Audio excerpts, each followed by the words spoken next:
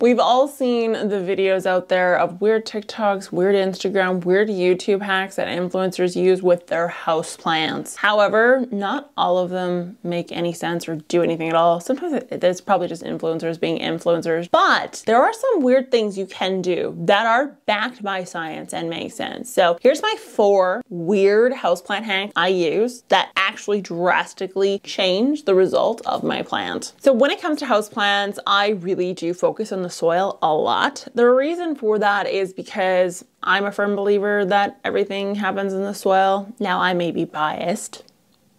I am biased. So these are all changes that you can make to the potting soil or ways to alter your potting soil to really maximize nutrient uptake, which ultimately maximizes your growth or flowering power or whatever the case is. Number 1 is a weird one, I think, and that is vermiculite. I put that on everything.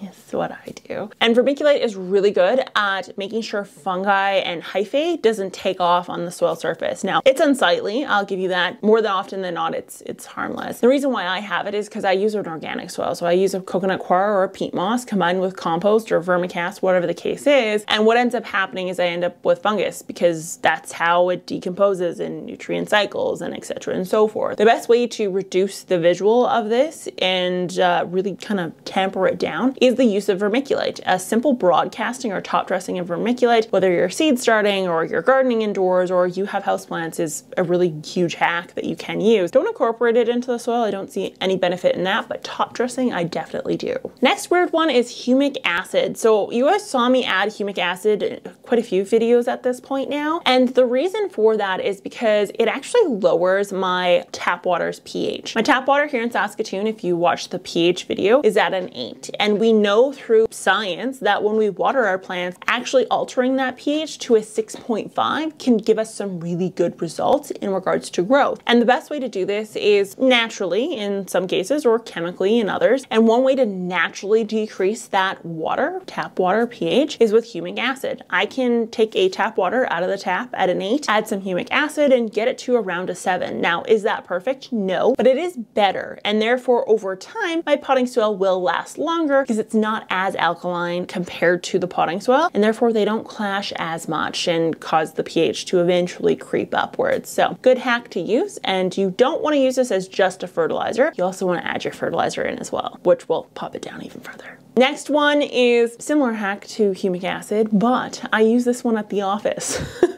There's always spare coffee laying around, and humic acid I don't have on me at all times, but coffee I do. And coffee is a great way to drop that pH, not only of the soil if it's been aged over time, but just in general for watering. There's no fertilizer benefits to this or negligible amounts of it, and I do not encourage putting coffee grounds into your potting soil or on your plants whatsoever until it's been composted. Let me get that clear. However, the coffee itself is a great addition that is slightly acidic water that is beneficial to said plants. So watering with coffee in the office setting, because I'm not going to carry around humic acid with me everywhere, is a good addition. Last up, and I never seen anyone else ever do this, is the addition of sulfur. So potting soil you buy from the store is naturally acidic, like way too acidic. And so because of that, when we buy potting soil, there's the addition of lime. This is why if you're doing a DIY potting soil, you need to add lime. Absolute must. Your pH is too low if you just use peat and compost. It's too low. I'm sorry, it is. You have to add lime. And that lime will bring that pH up to that 6.5 range with some trial and error, and it will sit there. Now, it's gonna sit there for a period of time.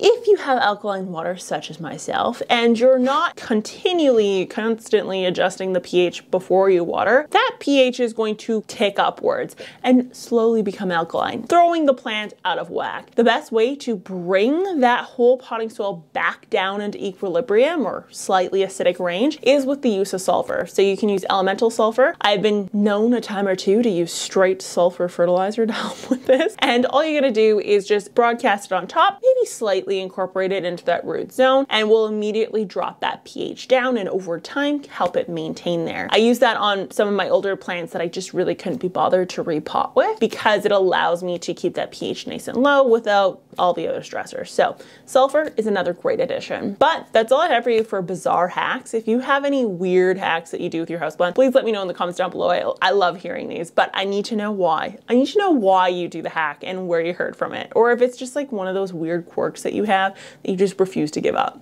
I'll talk to you guys next time. Bye.